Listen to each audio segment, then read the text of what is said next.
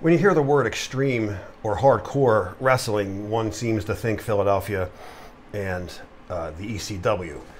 Long before the ECW was even on the map, places like Amarillo, Texas with the Funks, Mid-South, Watts territory, Florida, Championship Wrestling from Florida, Eddie Graham, the Sheik's Detroit territory, Puerto Rico, of course, Memphis. Memphis was some of the most loyal, diehard fans ever. One of the last territories to actually stay around as long as they did. They were the ones that fought the most. Those fans didn't put up with no shit. They stuck together and they stuck with their wrestling all through the Delta region, through Kentucky, Arkansas, Memphis, west of Memphis. Some fantastic hardcore wrestling down there, which was also the birthplace for FMW wrestling in Japan, which we're going to touch on a little bit later on. But today, like I said, we're not going through the hardcore history and certain wrestlers. We're going to go through a couple of wrestlers who were responsible for bringing that to light, but we're going to basically cover the magazine covers and some of the interesting gimmick matches of that time that made it to the cover of the magazines. Now, the reason I didn't show this magazine on the Sheik's video that I did, for one, I don't really consider Wrestling Life a wrestling magazine. In 1956, there was other magazines out there. Actually, the magazines had just took a small break from 51 to 55. They ran a full circulation for mass consumption, and then it stopped until 59. So there was a short break with no magazine releases, except for Wrestling Life, which was basically sold out of Chicago and the surrounding area, and in the arenas, and also mail away. It wasn't a magazine you can go up to any newsstand in any town, in any city and grab. But this is the Sheik. I mentioned this magazine in the Sheik's video, so I'll just show it now. This was considered extreme, this hold right here, which was, you could look at it as and say it's a form of a cobra clutch. In Brazilian Jiu-Jitsu, that would be a triangle choke with the arms. It's an arm triangle from the back position rather than your legs. It's a choke. And the story of this issue here is not so much on the Sheik, which of course that's the Sheik right there. This is his first magazine cover. It's about the extreme hold that he's using and why the referees are allowing that particular hold to be used and get away with. And the article is in this, but it's actually interviewing the referee and why he's allowing the Sheik to get away with these illegal holds that he does. So this was considered hardcore for 1956, a choke or a hold like that. And this is before the Sheik became the Sheik. This was the Sheik of Araby. He did some wrestling. He did a lot more wrestling than he did later on. But it was at this beginning stages where he was more of a wrestler before he became, you know, a madman and basically a blood bank of matches. This is August of 1956, Wrestling Life. The Sheik, of course, I pick him first because he is without a doubt, he goes back to 1956 as the innovator of the violent scene in wrestling. And the Sheik is on the cover of February 1966 Wrestling Review, and he's got a foreign object here, stabbing it into the throat of his opponent, not sure who he's with. The story is mostly about the Sheik and his rule-breaking maniac on the mat. So as you see the Sheik early, he was the first to come out with the objects. He was the first to come out in the gimmickry matches, such as chains, cages, stuff like that. Started in 56 with his first just being a hold. Now 10 years later, he's on the cover of Wrestling Review with a foreign object. We're not in any particular order. We're going to kind of just go through these as, you know, I have it somewhat paragraphed off, I guess, if you want to say, but you'll see as you go. It's going to be kind of all over the place. The Sheik now in 1972 with just an extremely bloody face, bloody cover here against Bobo Brazil with a chain across the throat. It could be a chain match, who knows. They did start around the 72 time period, the chain matches, and we have a couple other issues that show that. Again, the Sheik on the cover in 1973, just a bloody mess now, far from what the Sheik was in 1956, more of a, you know, a lot of people say Sheik didn't wrestle. He did wrestle. He did have wrestling matches. He did have a wrestling background, but, you know, not like later on where he would hardly do anything but maybe, you know, a headlock and a throw, and that would be the extent of his match. The Sheik now again on the cover of Wrestling Review with Mark Lewin. And this is a This is a rare wrestling review magazine book. They put out a series of these a few years ago, I think in 2000, well, it's probably more than a few years ago, probably about 20 years ago now, 2003 maybe. I might be wrong, around that time period. They put out maybe 5 or 6 wrestling review magazines, and they turned them into a book. So they grabbed maybe 5 or 6 issues, and then they made a book out of it. It's not very thick. It's just mostly, you know, pages from the back of the day from when it was in the magazines, and they just made it to like a book type thing with the Sheik. Pretty good. They're hard to find. They're kind of expensive. I have, I think, 4 volumes, but I just thought that would be a crazy cover to show. That was never on an actual magazine cover, that shot. Here's the Sheik again in 1974, and he's throwing fire. Again, very tame compared to today, but you know, in the early 1970s, people weren't doing shit like that. Okay, this is on the cover of Wrestling Sports Stars, 1974. Sheik on the cover with Dory Funk Sr. now biting the forehead. Freddie Blassie was also known for biting, but the Sheik, of course, brought it to fame, biting people's heads and causing them to bleed. You know, far cry from an actual wrestling maneuver, biting someone's forehead. Here's the Sheik in 1974, Papero Farpo in a cage match. You can see the different matches that he's getting involved with the weaponry, and also the weapons that he's and the different matches that he's doing. 1975 June Wrestling Review. He's driving the spike into Don Leo Jonathan's forehead now. Again with that spike on Big Book of Wrestling, September 1977, and a very bloodied Sheik. You can find out a lot more of the Sheik in the Sheik video that I did, but it's important to show the Sheik for what he's done and how he's responsible for the start of the extreme hardcore style of wrestling, by being the first guy in 1956 to you know, do something so controversial, and it happens to be, you know, nothing more than a simple hold, because in 1956 those holds weren't allowed and they were taken serious. Here's the Sheik on the cover with Dick the Bruiser. Dick the Bruiser and the Sheik had some tremendous battles, especially at the battle for territories through Detroit and Indianapolis. Great bloody shot of both of these guys in early 1970. I'm trying to see the date here. I think it's 74, but there's no number. Yeah, on the bottom, sorry. November of 1974. The Sheik, best friend and also bed adversary, which would be the Abdullah the Butcher. And here he is on the cover of a Gong issue in 1975 with Abdullah. Very bloodied up cover, very hardcore for that time period, especially in Japan. They didn't show very many bloody matches like this in Japan. And here comes my boy Jimmy. All right, bud, take a hike, pal. So it gets us to October 1969, and it's got the Chain Gang versus the Hells Angels. And there's some pretty cool matches for that time period. If you look at their clothes, wrestlers didn't dress like that to the ring. These guys did. They came in with almost looking like the jeans material. It was wrestling trunks though, and they had, you know, big boots on and the biker boots. The clothing that they wore shirts into the ring. No one wore shirts in the ring back then. You always had your, you know, your towel, your robe, and your trunks, and that was it. And these guys kind of were trend-setting at that time period. Of course, that's Fargo, and he would be wrestling for the next 45 years, going from phase to phase and keeping his gimmick alive with many different personas throughout the years that kept his name relevant for sure. But the reason for the magazine is this is the very first issue that is showing a steel cage match. And on the bottom here is Sammartino and the Sheik in a cage. And that's a small, very small, hardly noticeable shot of the cage inside. We open it up inside and you got your first look at Bruno and the Sheik in the Boston Garden. I believe it's the Boston Garden. It's Boston. I'm guessing it's the Garden. Inside of a steel cage. This is your first look at that inside of the magazine. And then here is just another shot of the cage of Bruno and the Sheik. And you can see them, the fence is a lot different than you see, I want to say today. I don't know what today's matches look like. I haven't seen a cage match in years, but this was more of like a chicken wire fence, a coop type of cage, different than your steel fence. But early steel cages in wrestling look just like that.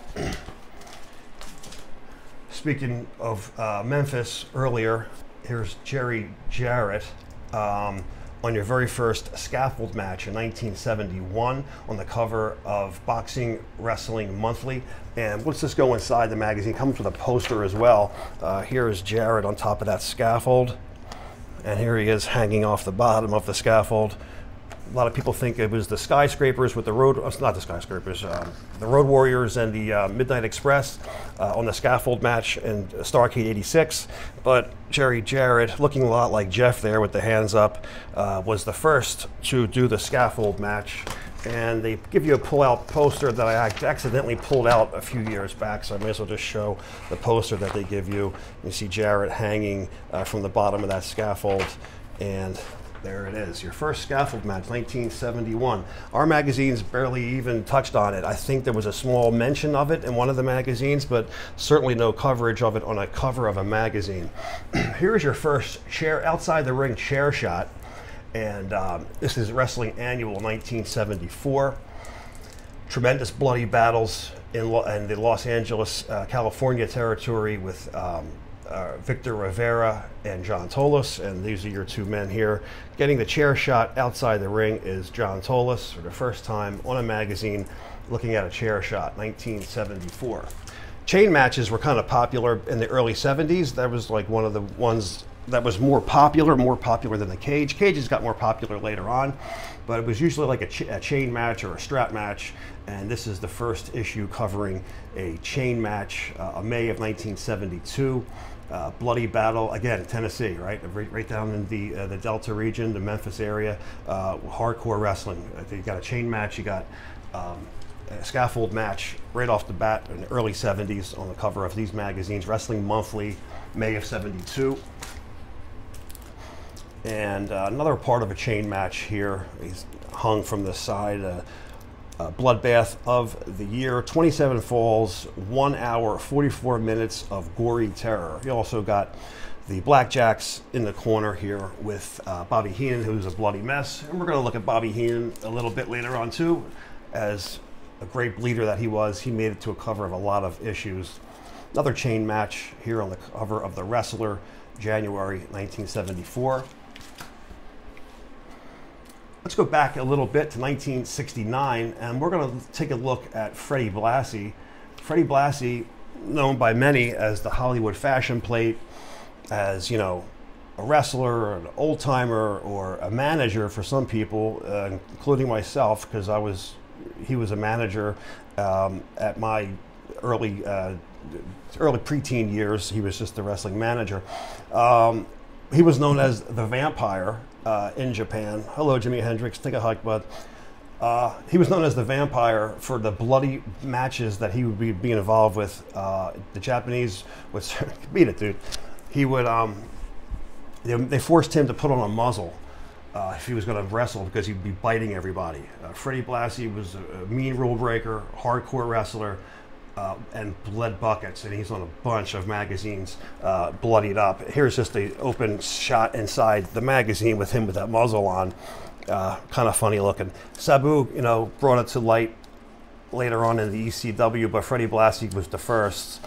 I think I have another picture of it somewhere.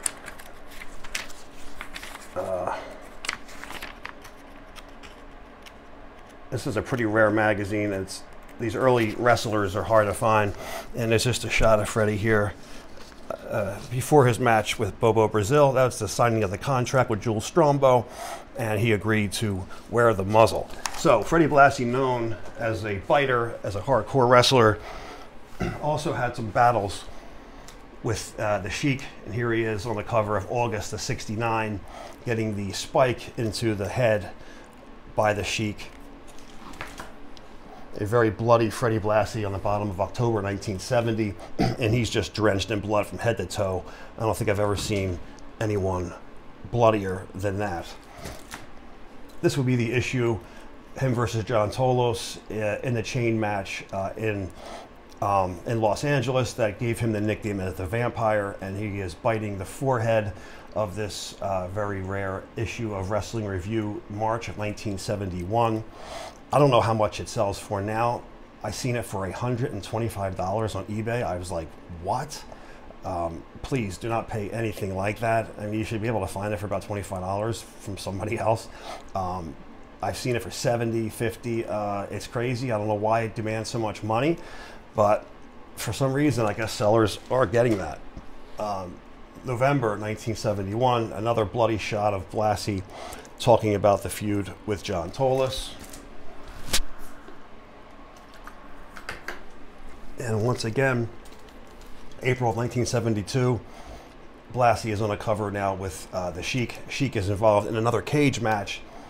This will be the second cage match cover, the better one of the two for the Sheik. Again, you can get a better view of that fence, the wire, the chicken type wire fencing for the steel cage match.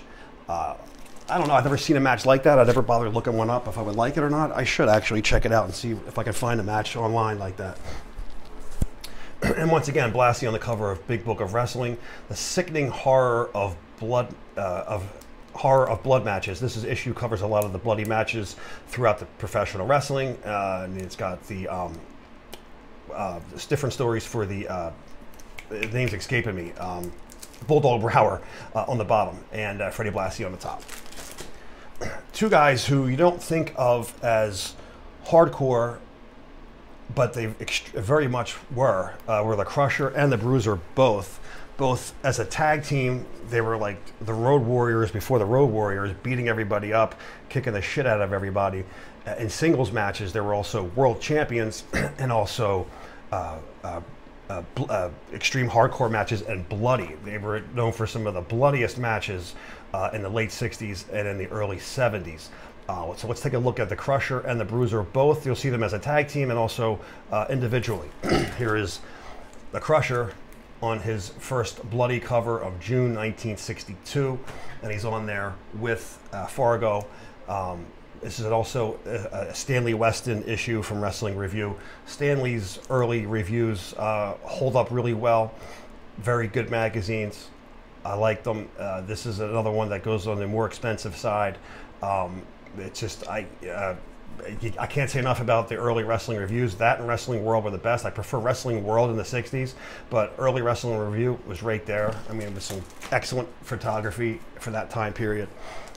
Crusher and the Bruiser on the cover of a Japanese issue. That's the Crusher's face gushing blood. The Bruiser here with no teeth. I mean, just look at those mugs on the cover, 1976.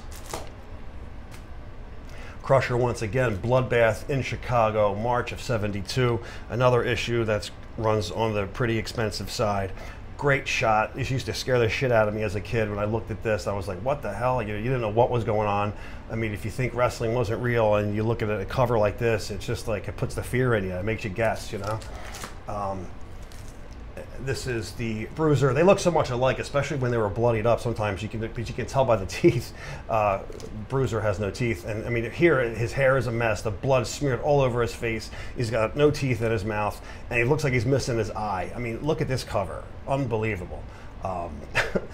January 1975, Inside Wrestling. Also, the War with Sweet Hansen turning on his partner Rip Hawk when those two broke up as a tag team. Also had some extreme bloody battles as well.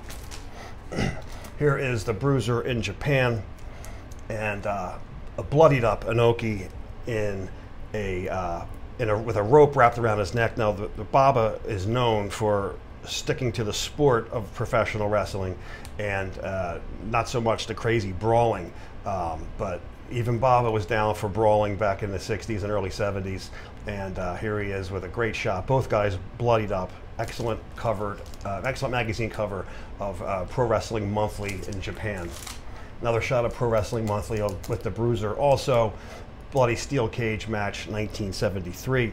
Great coverage of the blood and also the steel cage inside this issue. First time you get to see a cage in color other than a cover inside the magazine. You're getting it with the Japanese issues, which were excellent for that time period.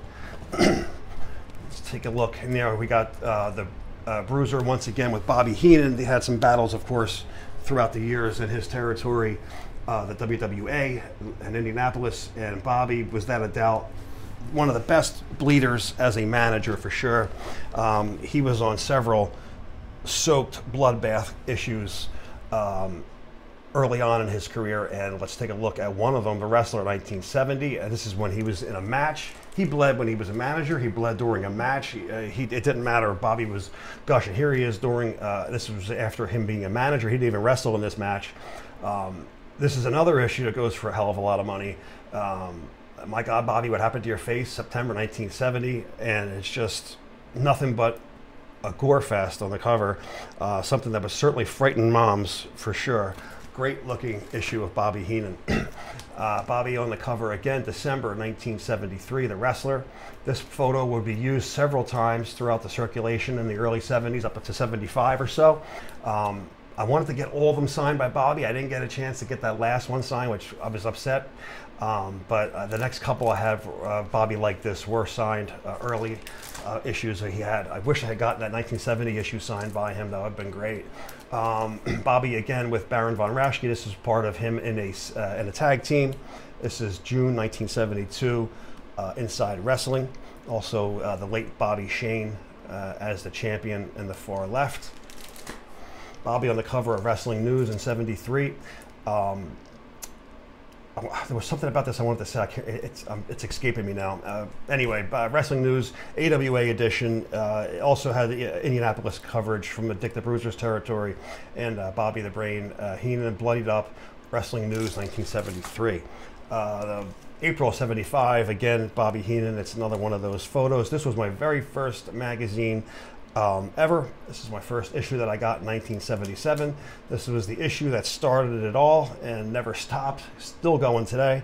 And this for always will be my favorite, just for that reason. April of 1975, Inside Wrestling.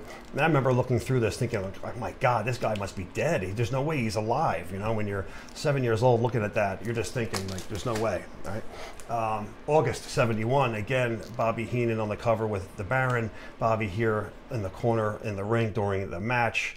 August 71, the wrestler. And wrapping it up with this recycled photo. This is a little bit different, same photo but a different angle. It's hard to explain. I could tell you more in detail, but who cares. December of 72, the wrestler Bobby Heenan, again a bloody face, and also the mummy in the corner here. Captain Lou Albano, also known as a juicer for sure, and even exposing himself at times. He would do it so much, especially I guess after a few pops, he would bleed even better. And probably the bloodiest magazine cover of all time, I would say, is this one, if not the top 2 or 3, because there's not many other ones that are that bloody than this. If there is another one, I have it. I haven't seen it to be any bloodier than this one, in my opinion. July of 75, official wrestling with Captain Lou, with a mess on his face. Terry Funk, of course, we just talked about Terry Funk in another magazine for his career and the rise of Terry Funk. And this is another look at him now for the extreme hardcore icon that he'd become. Terry could be a terrific mat wrestler. He could be a fantastic cage wrestler. He could be a fantastic barbed wire wrestler, extreme dynamite blowing up wrestler. You name it, Terry Funk can sell it. Terry Funk could do it. He should be in the running as one of the top 5 wrestlers of all time for the things that he's done in wrestling, and never ever had been the same match twice. I mean, you know, you can put him with Lou Thez and he'll have a match, and then you put him with the Sheik and he'll be gushing blood and moving furniture and throwing people through tables and chairs, and then he'll come back 2 weeks later in a tag team match with his brother in Japan and win the Japan Cup. I mean, the guy did it all. The guy should be known for his wrestling ability and his ability to adapt over anything else, and he just kind of gets swallowed up and drowned in the hardcore, but he was so much more than that. And also Bobby Heenan on the bottom of there getting bloody. Another shot of Terry again, a bloody mess in September of 72, Inside Wrestling. Also him here in a chain match, and we're going to look at a few of his chain matches now with Boris Malenko. Thank you to the friends of the channel for filling me in on who that was on the bottom. This is a chain match when it was attached to the wrist. They had the dog collar matches when they're around the neck, but these matches were around the wrist. Same match, different magazine cover, December of 1972, Funk and Malenko. Funk also going to war a lot with Dusty Rhodes. Dusty Rhodes on the cover with Funk in a bull rope match. Of course, Dusty Rhodes should also be hailed as a hardcore innovator, hardcore icon for being a babyface and bleeding the buckets of blood for miles across the country with everybody he was in the ring with. Without a doubt, one of the original hardcores for sure. I'm going to take a look at a few here with Dusty Rhodes. April '83 with Ernie Ladd in a bull rope match. He was in a series of bull rope matches, and we're going to look at them. Dusty again with the Mongolian Stomper in '76 in a bull rope match, Wrestling Monthly. Maniac Mark Lewin bull rope match. Bull rope of Texas bull rope, it says. A terror of the bloody Texas bull rope, June of 1979. Dusty and Mark Lewin. He battled for the WWF Championship in a bull rope match with superstar Billy Graham, January of '79. Also a strap match, winter of '77, Wrestling's Greatest Battles with Superstar. Back with Superstar on the cover and the bull rope of The Hanging in February of 1978. He would go on to barbed wire matches with Tully Blanchard in the Crockett NWA territory in the mid part of the 80s. Would have several battles with him throughout the Great American Bashes and the barbed wire. And just on any given Sunday against Ric Flair, he'd be a bucket of blood. And here he is with, who knows, with whatever match of the hundreds that they had with Flair. There were bloody battles. This is one extreme butcher job on the cover of Wrestling Scene. If it wasn't for guys like Abdullah the Butcher and Carlos Colon, I don't think Wrestling Scene would have existed, because it took guys like that to keep this magazine in publication. They were known for their bloody extreme coverage. Wrestling Scene again with Flair and Dusty. Again, hardcore icon. The guy could do it all, wrestle for a big man, and also with the gimmicks, and bled great, looked great as a bloody mess. Fans loved him. Fans loved to boo him when he was bad. They loved cheering him when he was good. He wasn't very bad very often. Here he is with Kevin Sullivan in Florida territory, the Wrestling Scene. Again, with the barbed wire bunkhouse match with Tully Blanchard, sticking the tip of his boot in his mouth. What a shot that is on the cover of Ringside. Here's a guy that you may not know much about as being a hardcore wrestler.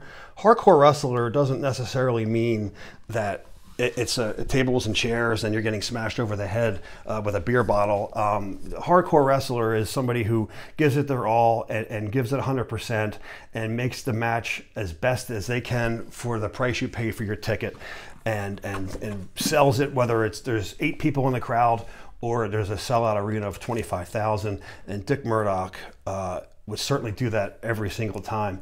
Dick Murdoch, excellent bleeder.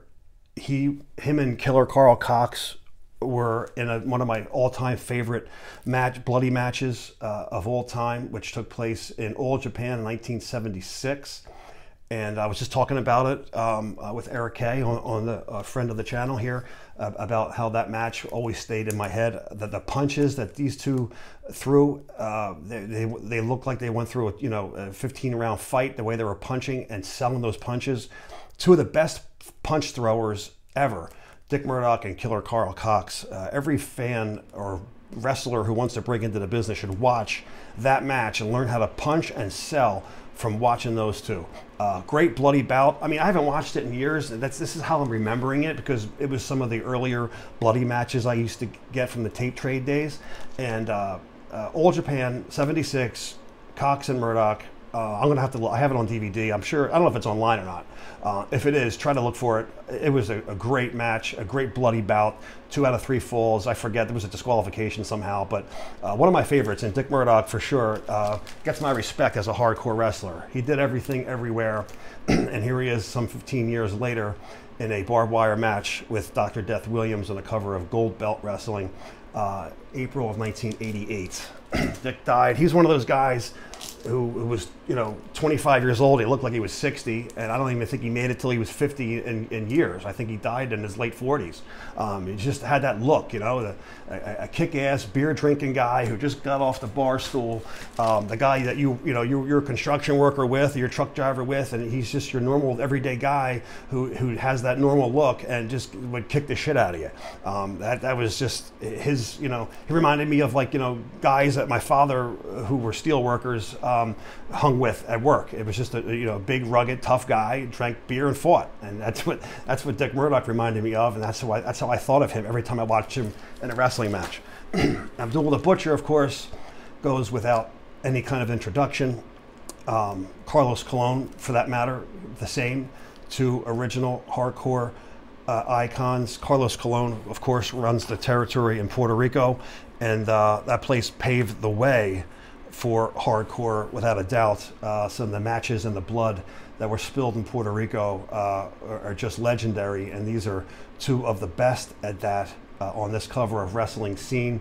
I'm sorry, there's no date on it. Wrestling Scene's the worst for presenting their dates and months. It's inside the magazine somewhere. I'm going to say it's 87 sometime. Excuse me.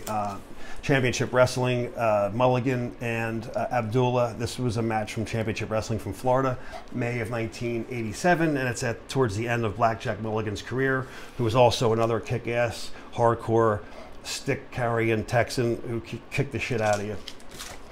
Abdullah now on the cover with Dusty Rhodes sticking the foreign object into the eye. It's been a while since we've seen a cover like that. Late 60s, early 70s, you'd see the Sheik do it, and then it kind of disappeared, and then here it is again.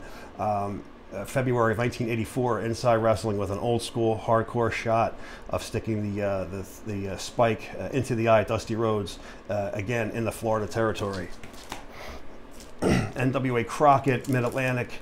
Abdullah would battle with Manny Fernandez, another fantastic wrestler who could mix it up, fight well, had great in the ring, hardcore style or wrestling style. Manny Fernandez, guy had it all, never really went too far with his career, as in being famous with the big companies, but throughout the country, he was a hardcore wrestler and stayed with it and had my respect. I got to meet the guy, and it was a hell of a nice dude, very, very friendly.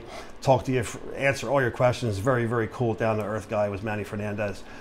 Here he is on the cover, getting the spike again from Abdullah in January of 1986.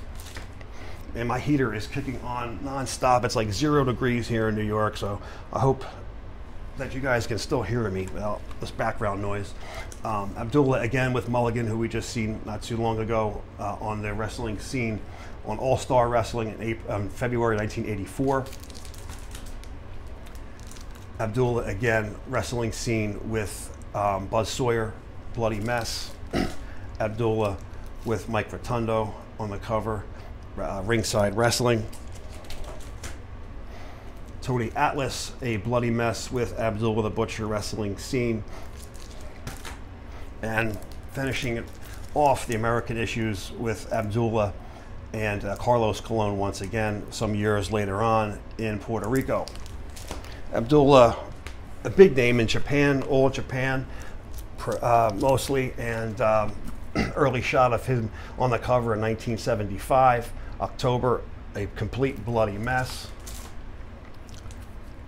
Abdullah once again, 1975 on the cover, bloody mess, great shot, great looking forehead shot at the road map on his head. Let's take a look at another unsung hero of the hardcore wrestling style. No, it's not Ric Flair, Wahoo McDaniel.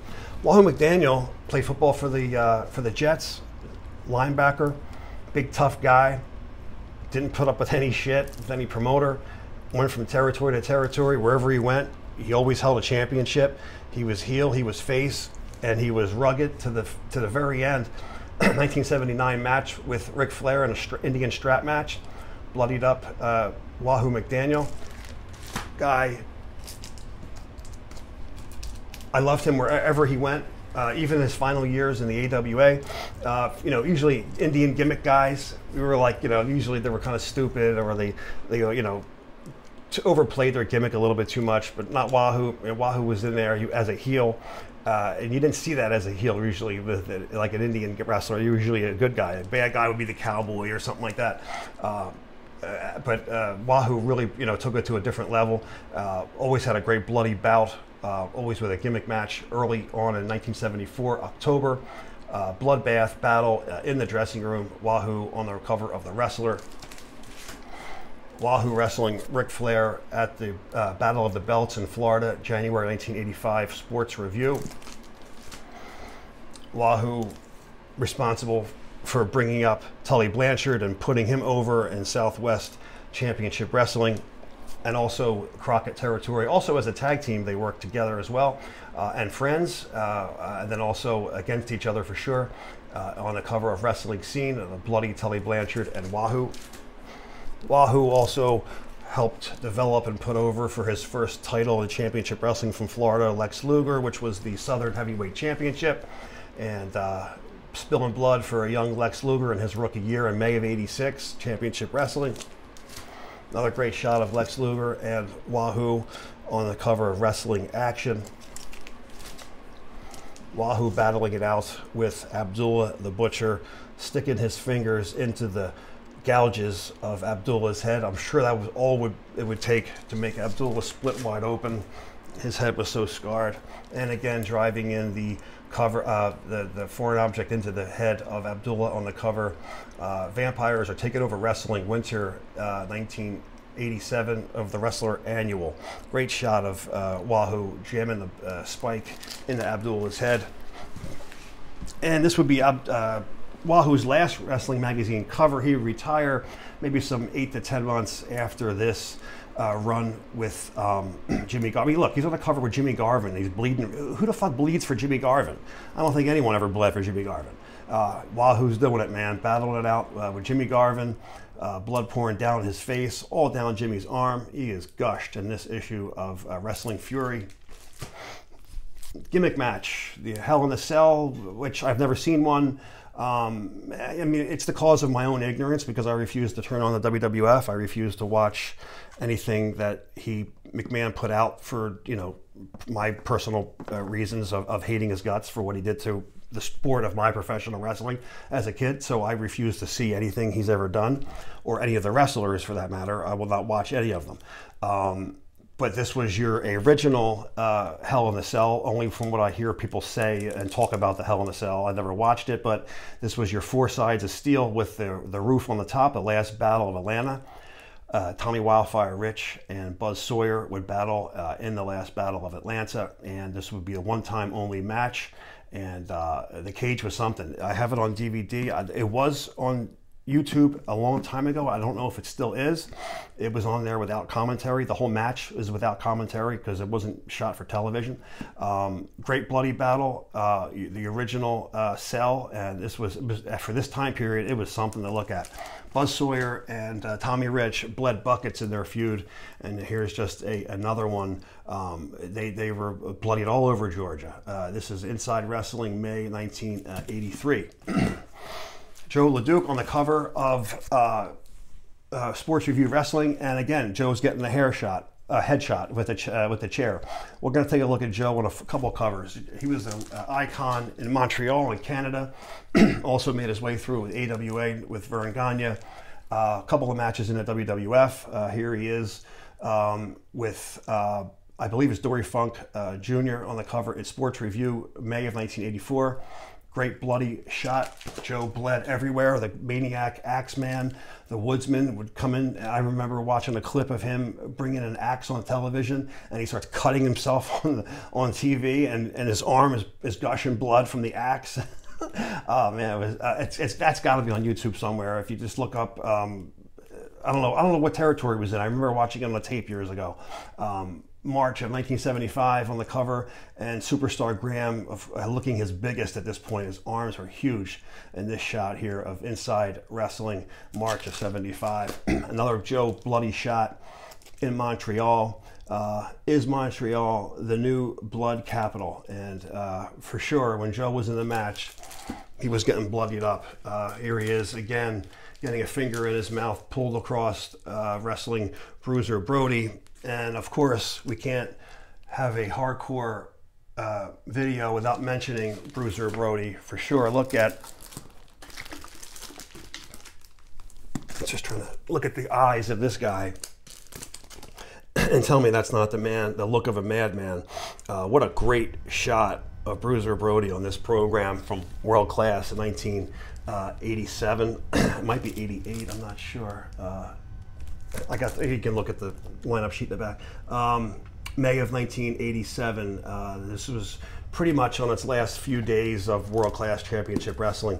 It would go out maybe a year or so down the road. But what a great shot. Brody reinstated.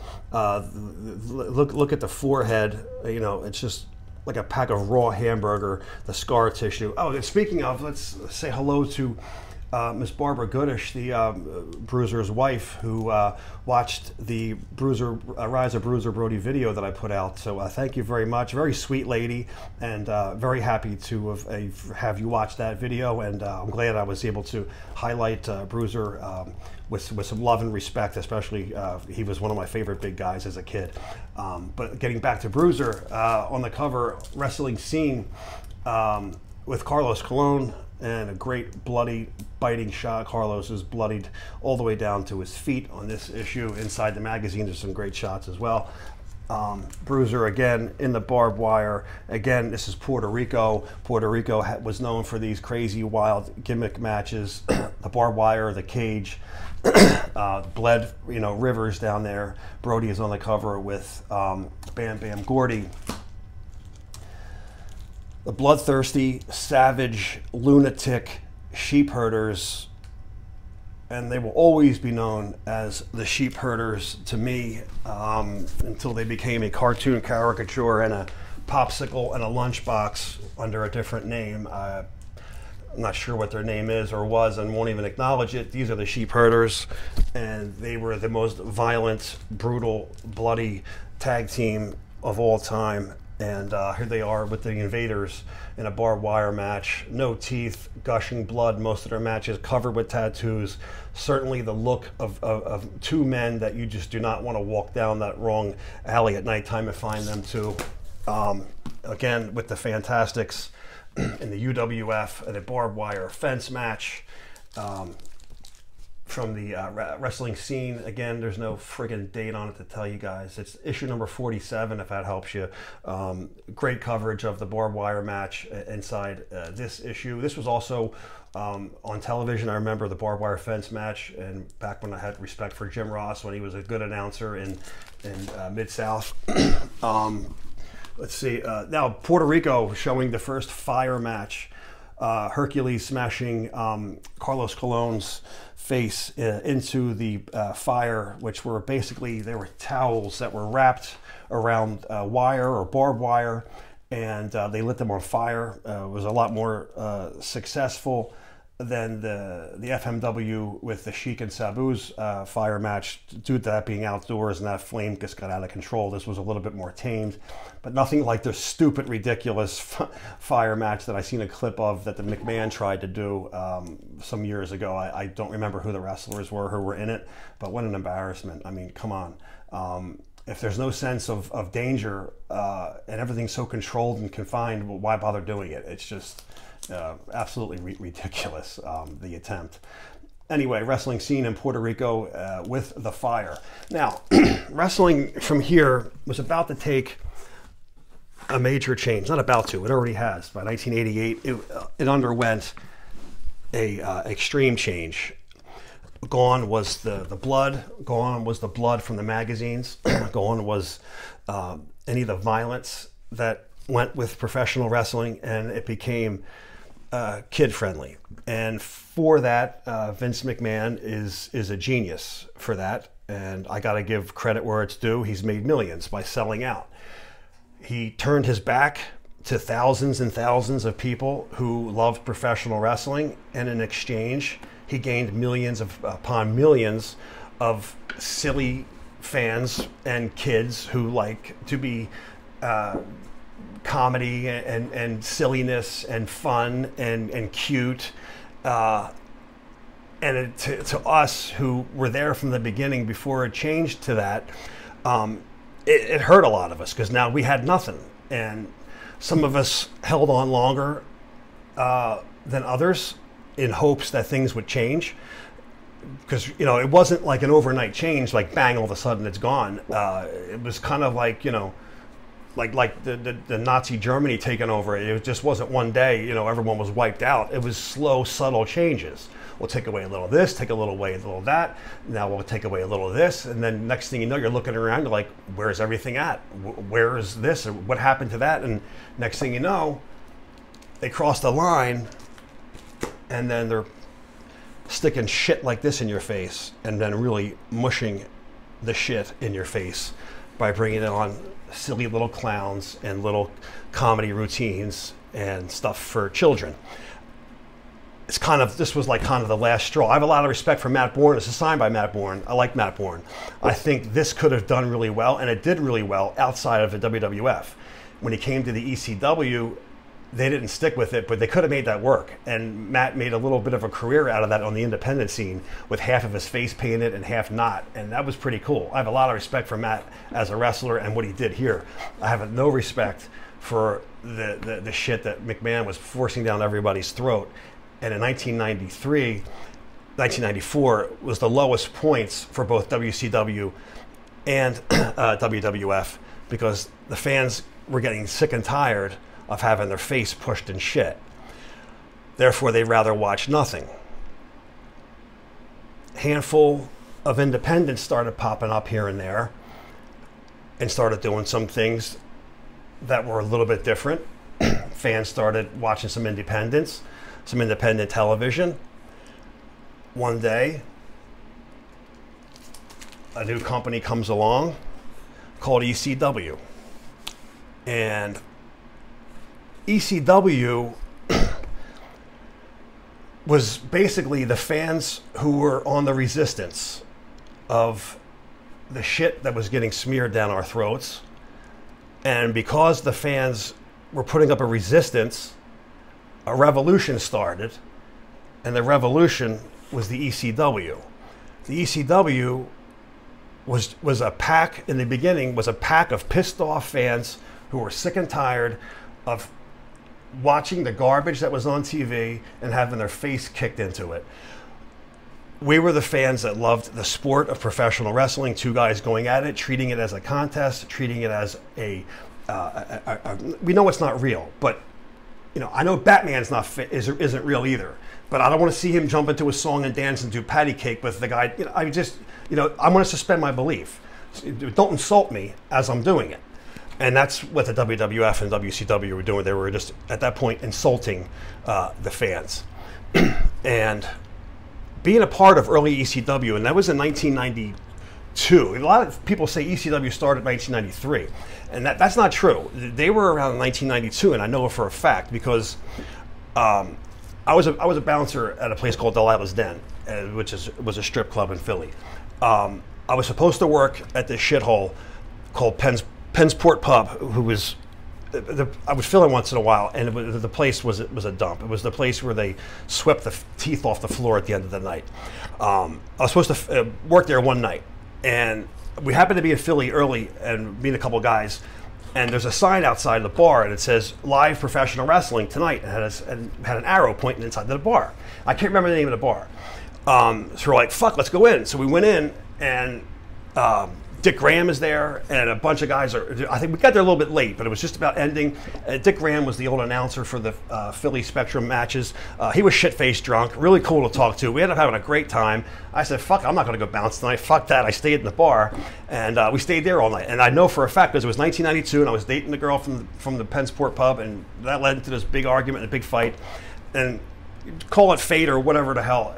It's a good thing I didn't go because a fight broke out. A guy ended up getting killed outside. Who knows if I would have been involved in that? Who knows where my life would have went?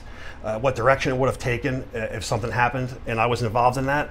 I just thank God that I didn't go to that bar that night and I stayed with the ECW and watched a handful of matches and got drunk with Dick Graham. So that's how I know it was 1992. everyone keeps saying 1993, but I mean it wasn't its real core yet. It was still a small little thing, but it definitely started in 1992. And if it wasn't for the fans that supported it, ECW would have been done. It wasn't nothing Paul Heyman did. It wasn't nothing Todd Gordon did. I'm not saying nothing, but if the fans didn't buy the tickets and you weren't putting out decent stuff, we weren't coming. And if you were copying the same shit that the two big companies were putting out, you weren't going to have us there, and it would have been folded like every other independent company did. So early ECW was a breath of fresh air. When Shane Douglas, when they were following in the footsteps of the NWA at the time, and I really wasn't thrilled about it because at that point it was just the belt. It wasn't really the NWA. It was just like the title and the name. The NWA was gone by that point, some 5 or 6 years before that, and it wasn't the same. But I was like, well, whatever. They're on TV. You know, maybe they can make a comeback of it. And it wasn't until Shane, and I won't remember every word, but I'm going to remember in my head what I can remember. Tonight, I declare this the new era of the ECW, the new era of the sport of professional wrestling, and rest in peace, NWA. This is the night they went to Extreme. And it's also the beginning birth of the chant ECW, because it was never chanted like that until then. And that would stay until this day. Even when they do reunion shows, they just did one back in November, and the chant is still going in that arena as strong as it was at this night, 1994, I think this was.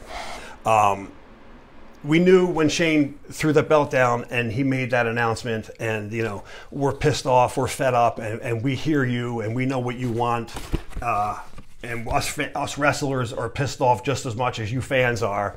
We knew it was something great and something starting that, you know, we were going to stick with. And Shane really took off. I mean, look at the size of him here, and when he was the champion, and then now look at the size of him just a couple of years later. ECW now is on the map as in an independent, thanks to the internet. That wasn't getting any magazine coverage, hardly. We would see shots of Sabu on small little corners, but they wouldn't dare mention the name ECW on the cover. There was a few covers, a few stories inside of these magazines, but nothing big, maybe an article or two.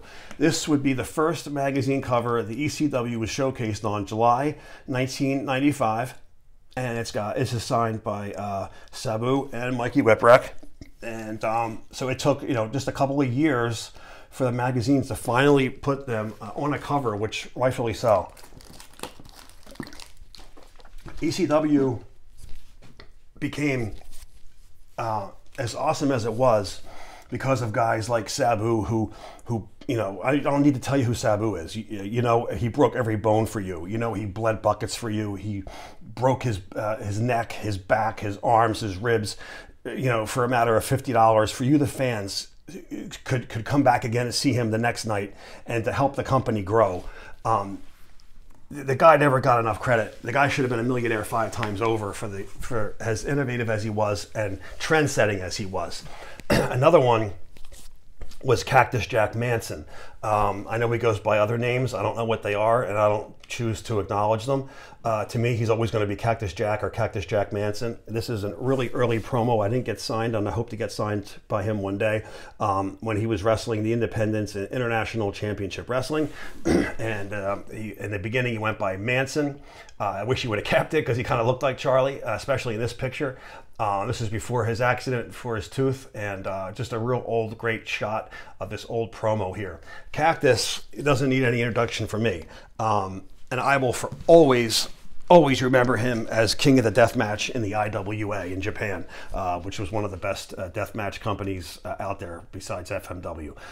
Cactus, you know, everyone loves him, everyone knows him, and I can't say anything that you don't already know about Cactus, without a doubt. A legend and an icon, minus the bullshit that he did in that other company when he was acting like an asshole. That doesn't exist to me. Cactus signed photo after winning the King of the Death match with battling Terry Funk when Terry Funk was blown up by C4 Dynamite and his back got all fucked up. What a match. If you've never seen the King of the Deathmatch tournament from the IWA, do yourself a favor and try to find it. It's been bootlegged countless times. It's out there. I'm sure it may even be on YouTube. I don't know. But great matches with Cactus and Funk. Funk passing the torch to Cactus and him winning the whole tournament. Even though, I mean, they put their bodies through hell for a company that wasn't around much longer than a year after this tournament, even if that long. IWA formed after Wing had closed. Wing was an offshoot of FMW, another company of hardcore. We're going to cover a little bit of that in a second. But a real rare shot of Cactus. Looks like he's wearing a mask at this point from the IWA King of the Deathmatch. I own 2 WWF magazines. One is the very first one with Hulk Hogan, and just because I had it since I was a kid. And actually, I think I own 3. I think I own issue number 2 also, and this one. And it really killed me to buy this, but the only reason I bought it, and I will find a sticker to cover over that so I don't have to look at that symbol. The only reason I bought it is because these photos were taken from the photographers of Gong, a Japanese pro wrestling magazine, and these were Gong's photos that Vince McMahon bought the rights to, so they're not his. And this is also covering the King of the Deathmatch. I hate how they cut off his barbed wire bat here because he's carrying a barbed wire bat. The blood is gushing from his head. It's a great shot of Foley. You know, Cactus. Of course, you know, Mick Foley I'll call him, but I wouldn't call him by his other names. Before he would go to the WWF and do all his shit, you know, this was the match that put him on the map and in the hearts of all the hardcore fans out there. This has got great coverage inside. There's a great poster in here of him and Funk. Funk getting blown up in the barbed wire. Both of them gushing blood. I would take it out and show you, but it's just it's like tri-folded and it's too big and it's too clumsy, and I can't do it on a small camera. But this is I just thought it was, you know, how rich is it of McMahon to now the guy who wiped all this shit out, who took it all from us, took away the blood and the hardcore. Here you are putting on Cactus Jack in Japan, holding a barbed wire bat for the King of the Deathmatch. Fuck you, man. You know, I mean, oh, there's money involved in it? Well, shit, let me put it on the cover. There goes Jimi Hendrix making his appearance. Beat it, bud. Come on, dude. Raven on the cover of Pro Wrestling Illustrated, 1997. This will be your first time that the magazines are actually acknowledging an ECW champion and putting them on the cover of a magazine. And it's on this issue, June of 1997. So it took about, you know, 4.5, 5 years to get ECW on the cover. And there it is. At the time, it happened to have been Raven. Shortly after that issue would be ECW's first pay-per-view, April 1997. I went to the arena. The line was wrapped around Swanson and Rittner and 15 other blocks down the street underneath the 95 overpass, and there was no way we were going to get in there. We knew it. But we hung out. I bought a program. We got drunk, and we considered it like a tailgating party, and just hung out in line and bullshitted with the fans, and just drank and ate and had fun and laughed, and that was it. So it was more like a tailgating night for Barely Legal. Even though we didn't get in, we still had a great time, and it was on pay-per-view, and all of our recorders were set to record it anyway. Due to the lack of coverage from any magazine or popular publication at that time, ECW was hardly ever featured. So WOW magazine decided to cover ECW and put out their own magazine, and this was put out by WOW. WOW did a hell of a job putting out magazines. I think they outspent themselves and spent more than they brought in, but they gave the fans 5 fantastic magazines. I'm glad I didn't subscribe to it, because by the 5th issue, you could tell something was seriously wrong.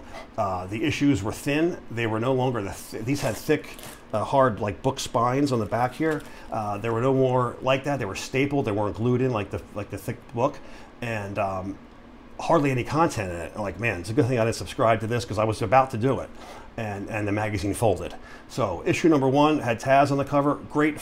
Every issue comes with several posters that are tri-folded like the Japanese do for us, and it's 100% completely in color. And almost any picture could be a pull-out pinup. Actually, the picture of Cactus Jack was pulled out of an issue of WOW.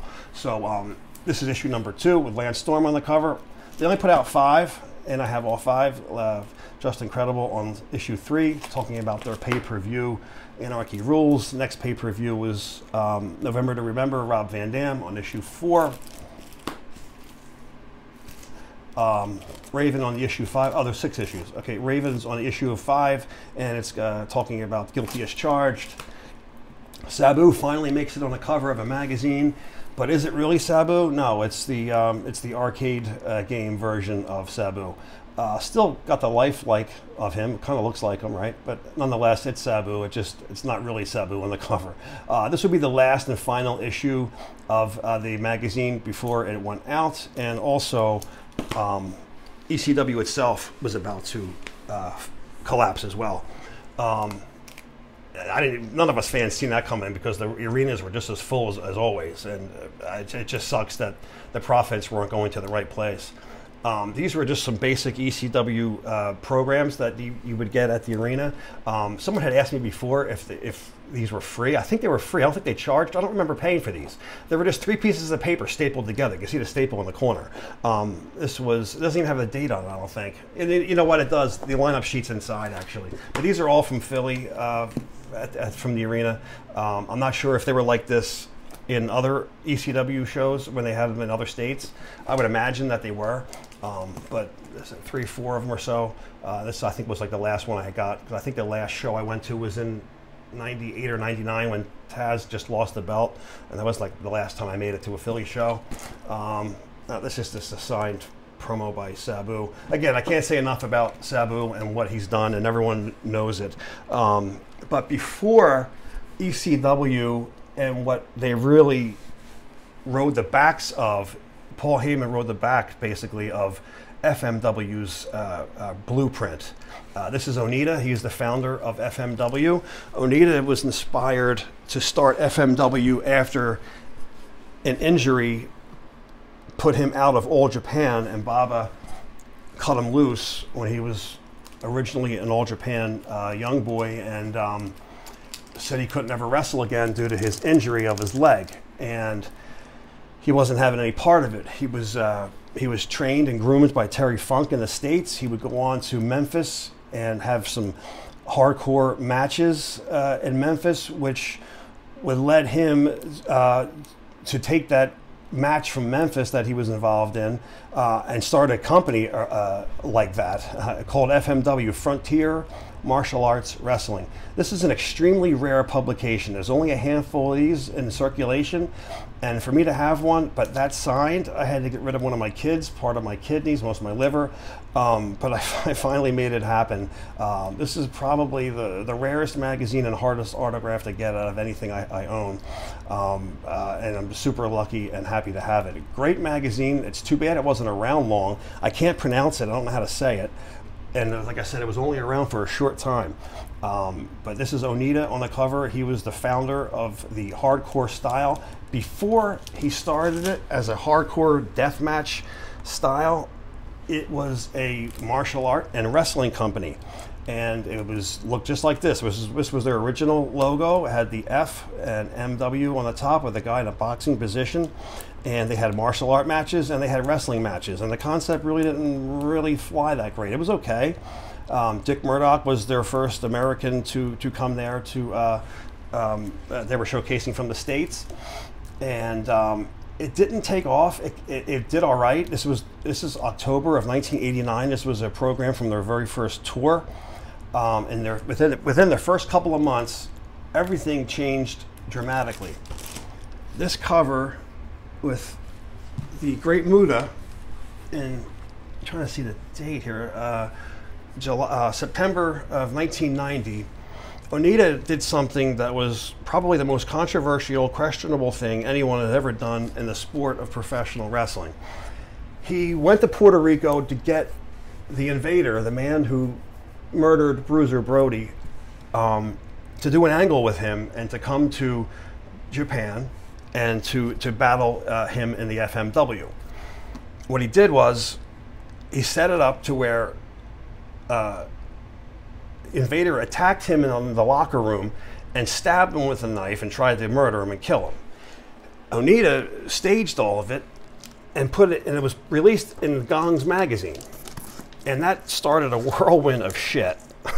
This issue here is what basically, I mean, smart marketable because no one really knew who Onita was and what he was doing. Now the entire country of Japan knew what the fuck he was doing. He's on the floor getting stabbed by Invader. Here's Invader. Here's the fight. Here's where it broke out. Here he is on the ground bleeding and getting taken away in the ambulance here. Very controversial, but genius to get it started. Rumor was they wanted to get Invader 1 to Japan, and the Yakuza, the Japanese mafia, the Yakuza was going to murder him and kill him for what he did to Bruiser Brody, because Bruiser was beloved in Japan, obviously. The Yakuza loved Brody as well, and they wanted redemption. They wanted this guy dead. He got word that there was going to be a hit, and he never showed. And then someone else said that he was banned from the country for doing this, and he's never allowed to set foot in the country of Japan. Who knows? One of it's true, some of it's true. The truth is in the middle. Nonetheless, this is the most controversial tactic ever done to get publicity in wrestling, and it's in this issue with Muda on the cover of Gong, a separate volume, September 1990. From that point on, FMW was off to the races with the most extreme, barbaric matches ever presented to an audience. And he knew he needed somebody big. He needed somebody who was feared. And his first person that he went for was the Sheik. And the Sheik would go to FMW. He would become the champion of FMW. He would also beat the Sheik for his U.S. belt. One of the very few people who did that, even though the U.S. belt was already defunct by that point. Still, nevertheless, in Japan, you know, a 65-year-old, 68-year-old Sheik was still that deadly maniac that they read about in the magazines come to life. You might get older, but your reputation and the allure of you is still there. I mean, that doesn't go away, and people want to see that. And people who never had a chance to see that are now seeing it. And he's just as mean and as bloody as ever. And here he is sticking the spike in Onita's face in a barbed wire match when he won the title back.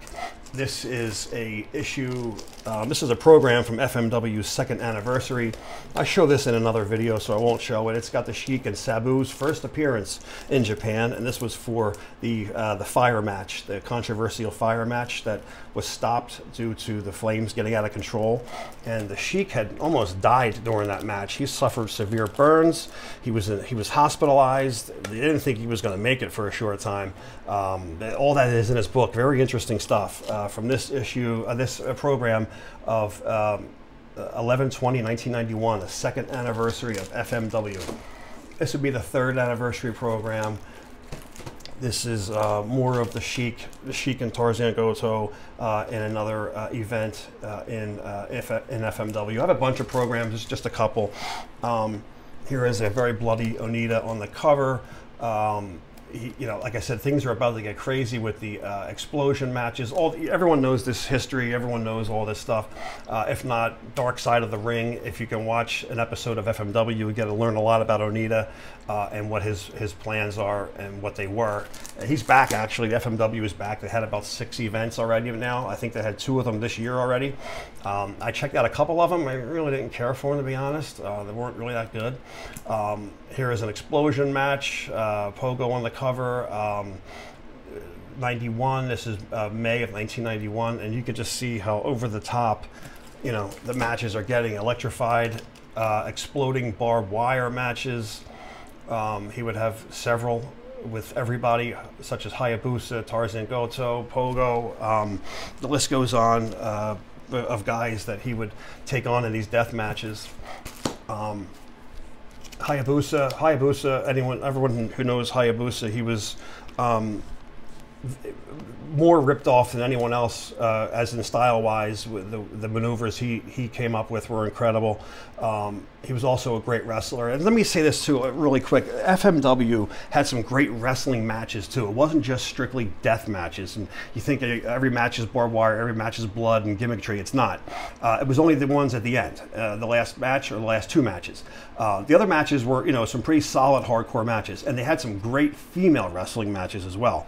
I don't have a lot of magazines with the females on the cover, but they really went at it, the females. They had some awesome death matches too. I mean, they bled buckets. Combat Toyota, even Manami Toyota was there towards the end of her career.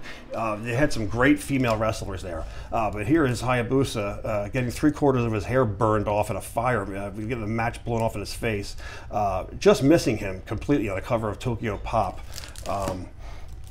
This is just a great looking a program of Hayabusa when he won the FMW title. This is after Onita had left. He left the company, and new owners had taken over. This is a photo album of all just color photos of FMW's matches. Great, rare, hard to find FMW Neo photo album. If you can find it, here's just a shot on the back of the ladies wrestlers. Like I said, they really had some awesome women's matches. This is an FMW program from the Golden Series 2000. This was Masato Tanaka, who won the ECW title from Mike Awesome, now defending the title in FMW. He was an FMW regular and also FMW multiple time champion. Great looking program, thing's enormous. Hayabusa would get crippled in a botched maneuver, going off, I think, either the second rope or the bottom or some rope to do a backflip, and landed on the back of his neck and head and paralyzed him. Was never walked again. Started, I think, coming around, but slowly with a couple of steps here and there, but it was never actually the same. The poor guy, his career ended, and he ended up passing away sometime after that. This was his death issue in 2016, an extremely expensive issue. I got it for 20 bucks, and it was by a friend and by luck. It sells well over 100 every time you see it. So it's a sought after issue in Japan. It's a great shot of Hayabusa. He loved Sabu. He took a lot of Sabu's style, and it shows, but he also came up with his own stuff as well. FMW also branched another company called Wing. A couple of the wrestlers, just to keep it simple, left Onita and started their own company, Wing. Wing was another hardcore championship company in Japan. This is their first program to their first event called Takeoff, and it's just a program from that night. And there is the lineup sheet inside. I didn't buy this. This was also given to me. Oh man, just lost power here. I just kicked back on. Sorry about that. If you heard that bang, something happened outside. Anyway, this is just Gypsy Joe. I'm still competing in 2000. I mean, holy shit, Anyway, this Wing, it was a small company. It didn't last long. That would later be somewhat formed again in another company called IWA, and we talked about that with Cactus Jack winning the IWA King of the Deathmatch tournament. Again, that was only around for a couple of short years and then gone. This is a rare unused ticket to an event for the IWA. It's got Cactus Jack up here in early 1995. Also the Headhunters, Bam Bam Gordy. Hard to find anything from the IWA. Very, very difficult. I look all the time and hardly find anything. Outside of the back to America, ECW spawned off a West Coast company called XPW. XPW had its moments. They had some good stuff. They had some bad stuff. They had shit in between. All in all, I could watch it more than I could watch any WWF show. Again, I was a fan of some death matches. When it's done right and it's done well, I like it. I just don't like two idiots smashing light bulbs over their heads without any meaning behind it. I mean, if there's a good build-up and there's a good company behind it, and it's funding it a little bit rather than just two guys in a backyard smashing bulbs in their head, I can get behind it. XPW was without a doubt one of the better ones. This was an early magazine / calendar that they put out, very rare. Also goes for a heck of a lot of money. XPW's champion, Supreme. I met Supreme in Philly. Great guy. Became friendly with him, stayed in contact with him online, and rare autograph shot of Supreme as King of the Deathmatch champion. This company now has just restarted a year or so ago, maybe a year and a half ago, and so far so good. The matches were excellent. Rob Black is doing a fantastic job with the rebirth of XPW. I didn't see their very last show a couple of weeks ago. I'm about to get it pretty soon. But man, I can't say enough about XPW and the great matches and the great performers and wrestlers that they have there. Awesome. Just a crazy shot of Supreme with like 14 tacks in his head. Unreal. Like I said, that would fold also and then also come back. This is just a commemorative hardcore book. It's about 200 pages. Again, it's on the expensive side. It's from Japan. You don't need to read it to understand what's going on because the pictures tell it all. It's an excellent pictorial of all the hardcore matches and styles that took place in Japan and also in the ECW, IWA, FMW, Wing, ECW, XPW, all covered in this magazine that came out, I think, 5 years ago. I want to say it was like 5 years ago. It's not a magazine, it's more like a book. It's called the Extreme Wrestling Photo Book. And like I said, it's a little expensive, but if you're a fan of that, for the pictures and the shots, it's well worth it. So here is just a look back at how some of the hardcore extreme started and in the magazines and the build up to it. Like I said, this isn't hardcore history. I was just giving you just some looks as it progressed in the magazines. These are my opinions and they're just how I feel. I don't mean to bash anybody who's a fan of the WWF or the WWE, which I hate using those three letters. That's fine. It's just me. I don't like it. I don't like what happened. I don't like how I had the sport that I loved stripped away and smashed, and it just left me with a hole. It had nothing. So you left me with no choice but to go with the further extreme and watch wrestling like this, because there's no way I could tolerate watching that. Of course, everyone knows the Attitude Era and the NWO was all stolen from FMW's ideas and ECW's ideas, and it's so blatant. McMahon had the balls to put it on his own magazine. I mean, isn't that something? The guy wiped it out, took it away from us, and now, oh, well, look what I got here, buy this now. It's just the biggest fuck you ever. But like I said, it's just my feelings on it. We seem to be getting a lot of new people hitting our channel, which is cool. Happy to have you. All I ask is just be respectful to everyone's comment, or you'll be blocked and deleted. Not even going to go back and forth with stupid bullshit comments. You'll just be gone. I'm not here for likes. I don't care if you subscribe. I don't care. That's not why I'm here. I'm here just to show you guys some cool old school wrestling stuff. This page was never supposed to get this big. It was just supposed to be a handful of videos showing all the old issues, and it just kind of, because of you guys and your comments and your requests, it kind of just grown into this. So you know, how many more can we do? It seems endless because I have so much material. I'm just a collector. I own every single issue from 1951, from the issue 1 until 1993 with the Stanley Weston issues, and that's kind of where I stopped, late 80s, early 90s. And if there's anything that you're looking for, or anything that I can put a video out, I will certainly do that. I was asked about Jimmy Snuka and Nick Bockwinkel, and sadly, I would love to, but there's just not enough material with those guys to make a video. And it's a shame, too. Nick Bockwinkel was a great wrestler, a great champion, very underrated. He should have been on a hell of a lot more magazine covers, but it would be a 5-minute video if I did it. But maybe I can come up with something and maybe do something else. But if there's anything you guys want to see, I'll be happy to show it. All right, guys, we'll see you on the next.